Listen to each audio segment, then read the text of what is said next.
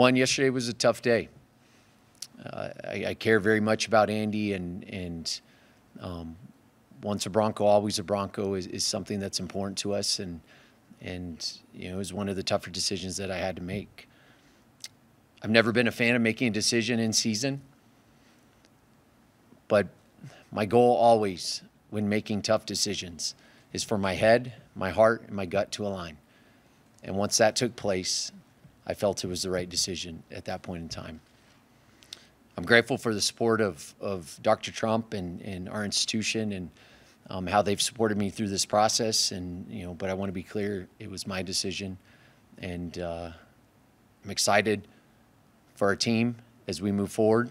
We have 2 games left. I know we have a lot to play for, but at the end of the day, my job is to do my best to serve these student athletes, and yesterday was a big part of that.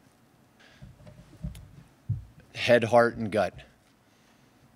It's not easy, and as I'm looking at the landscape of college athletics and college football specifically, we had 2 games left, and once the decision was made in my mind, I felt it was in my best interest to move forward. It's not easy, guys, when you're leading a department, and specifically football, and the number of student athletes and staff members and the expectations. I understand what the expectations are. My job is to do my personal serviceable best for these kids and for this department and for Bronco Nation overall. And at the end of the day, I felt like this was the right decision, and there was a lot of thought that went into that. And I'm not going to get into my personal feelings. I don't do that, but this is what I felt was best.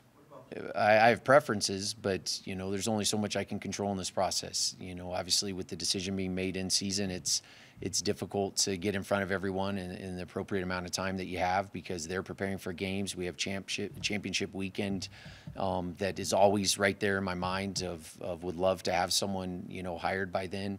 And I firmly believe in our team and Spencer, and we have 2 games left, and I fully expect us to be playing in a bowl.